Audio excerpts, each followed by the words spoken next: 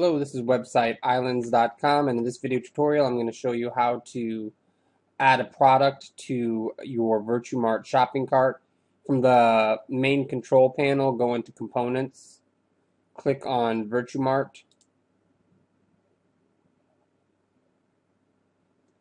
click on Products here or here.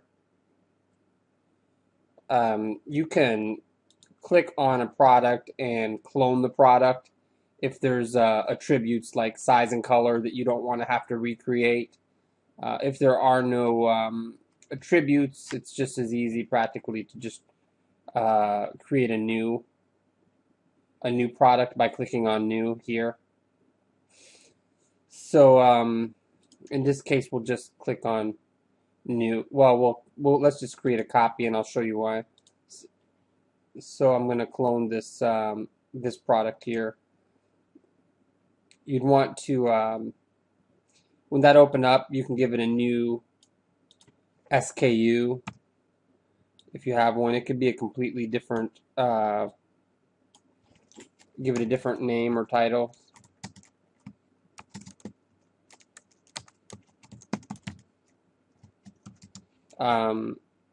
Erase the old alias if you copied it. If you were creating a new product, you just enter this information for the first time.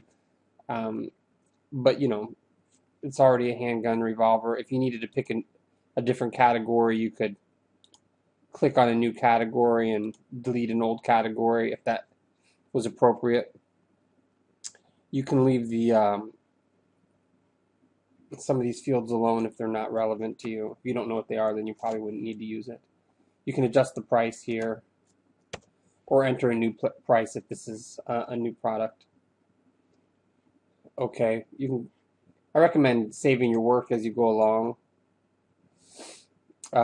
You don't have to, but it'll save you time if you so I had created these two tables because I want certain gun descriptions. This is a gun website, so certain specifications in this side and others in here. To create a table, you can just if you have the free JCK editor installed, you can create a table, pick how many columns you want, and then choose the width there, or you can adjust the width like this as well. So then you just change this information if you need to, change the description or add a new description. This would all be blank if it was a new product.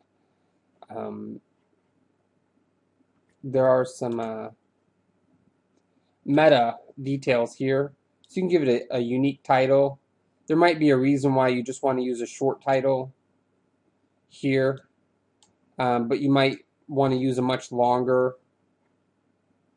title, and you can create a custom page title for SEO purposes here, and an SEO description, and your meta keywords for your product can go in there if you want to do that.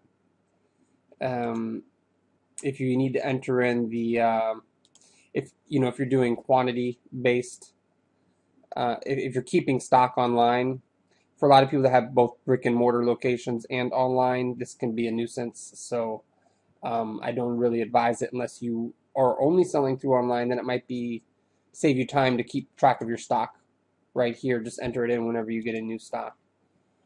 If you're doing live shipping rates from UPS or USPS, you'd need to enter in the length, the width, the height, and the weight here in pounds and inches for United States.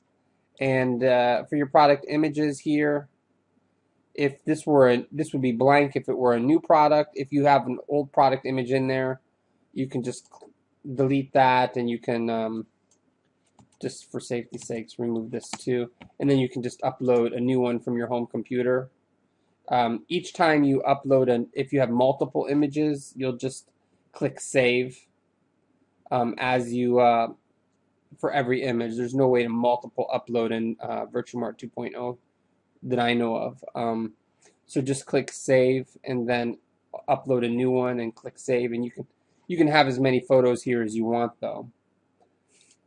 The custom fields is if you have colors or styles, and I talk about that in a lot more detail in the Virtuemart configuration tutorial that I have, so I'm not going to get into the custom fields, but they take a little bit of a time to set up. So if you do have custom fields associated with a certain product category, I would recommend doing what I did, which is just to duplicate a product where you've already set all that information up, rather than create a new product and have to recreate those steps each time. Because a lot of times products will have the same colors or sizing options anyway, and then it's just as easy just to change the other description and title and everything rather than recreate all that.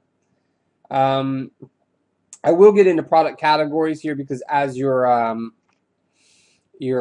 creating your products, you might need to add a new category. So here you can see I've already created a category called handguns, and it has two subcategories, pistols and revolvers. So if I wanted to create a new category, it's very simple.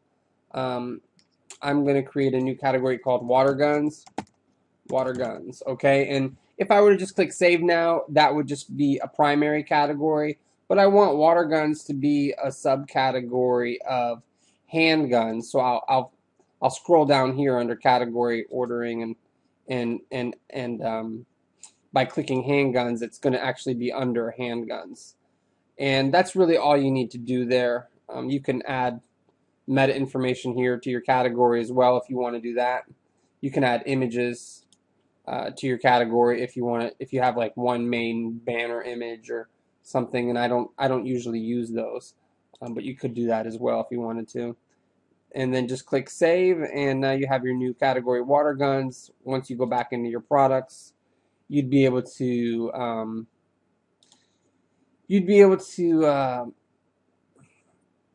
add under the the categories here. You'd find water guns would be listed under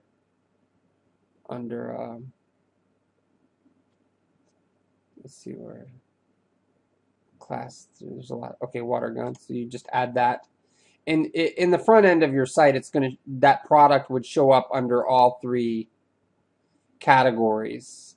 So let's go to the front end now. You'll see I've created menu buttons for each of the categories and sub-menu buttons for the subcategories. Under handguns, you won't see water guns there because I have not yet created that menu button. As well here, I haven't created that. This is a side menu, and I have not created a menu button for it there either. So to do that, you'd have to go into just save your work. You can open it up in a new window, or you can just click here. You can go to we were in the main menu and we wanted to add that water guns. We would just create a new menu and select, go down to Virtuemart category layout, not to be confused with Virtuemart categories plural, which would list all of them. This would just list one category for you. And then when that pops up over here, you're going to select your water guns category, for example, and give it a title, water guns. And that's all you really need to do for it to show up. Just click save. Well, actually, there's one vital step I forgot. I don't want it showing up in the main menu as one of the main buttons. It's really a sub button it's a sub button, so don't forget, click handguns so it'll show up under the handguns category. So when I refresh the front page here, I can go into handguns and I can see the water guns there. And I think just that one product will show up because it's the only one I assigned to the water guns category. So anyway, that concludes this tutorial. Thanks for watching, and by now you should know how to upload an image and product description and new products, or create a new menu button for your shopping cart. Thanks for watching.